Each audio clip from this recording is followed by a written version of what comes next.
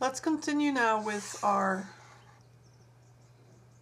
discussion of the epithelial tissues.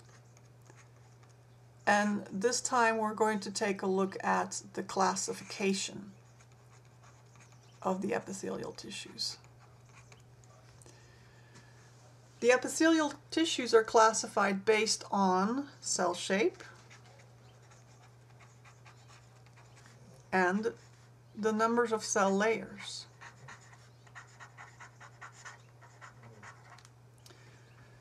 If we see one layer of cells, then we refer to the epithelium as simple epithelium.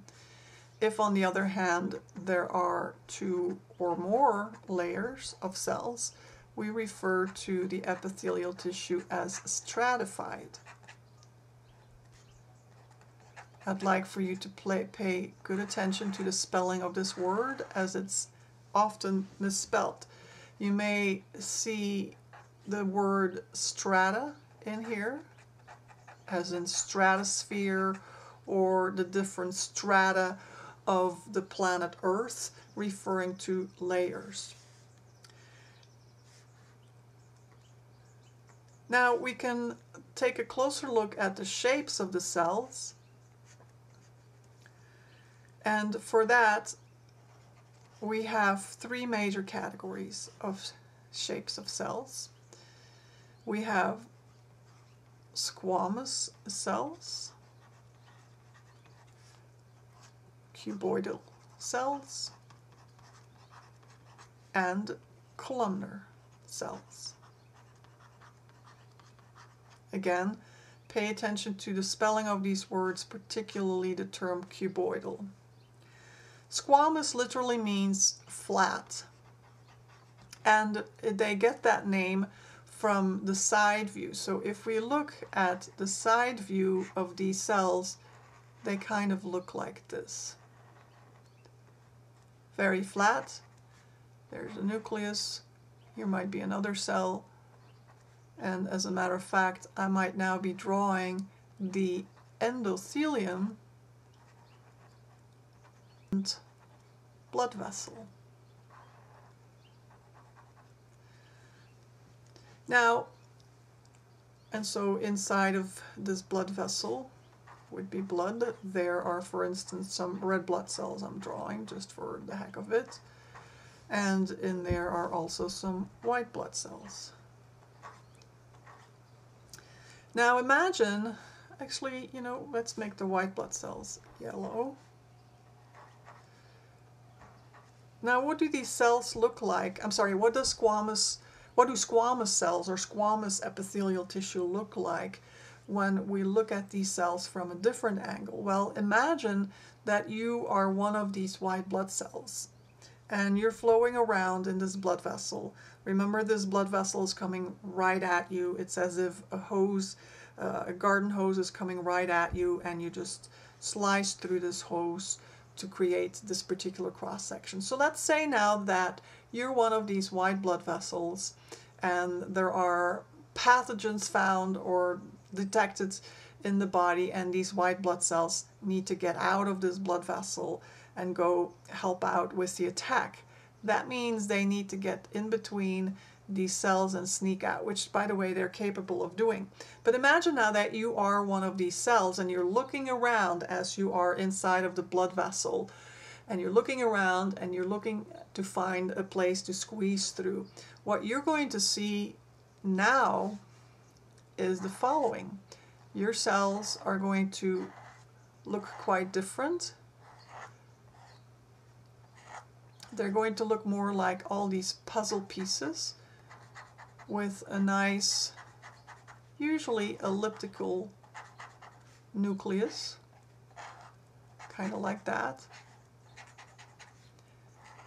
And so this is more of a top view, we could say.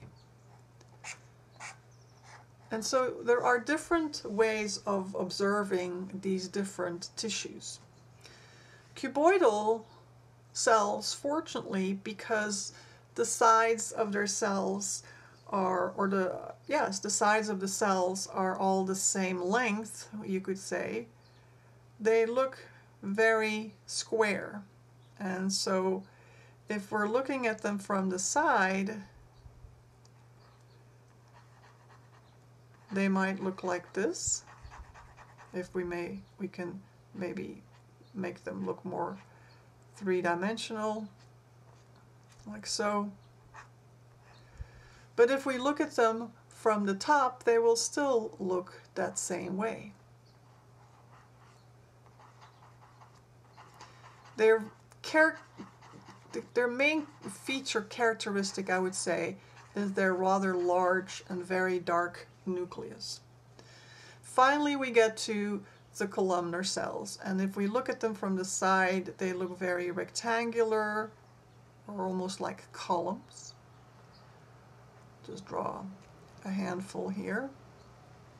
If this is the basement membrane, then their nucleus, with the connective tissue underneath, of course, then their nucleus will typically sit close to where the blood supply is of that connective tissue. Now, if we make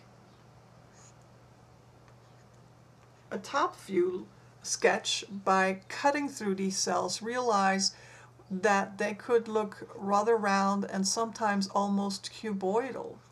So we can get confused when we're looking at a top view of columnar tissues, and that's why often you will have to study the deeper layers in order to understand where you are in the body.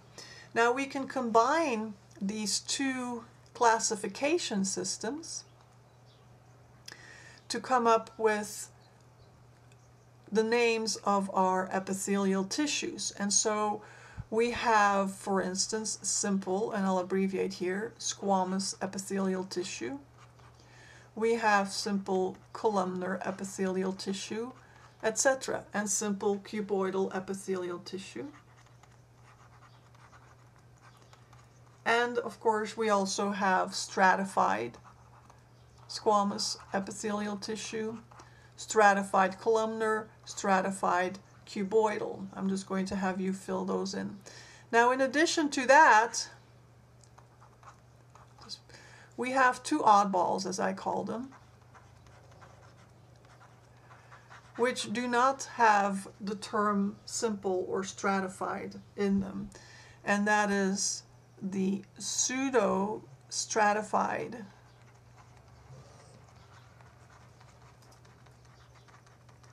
columnar tissue, and we have transitional tissue. You will learn more about these tissues in some of the following video clips. And so this wraps up our introduction to the epithelial tissues. Thanks for watching.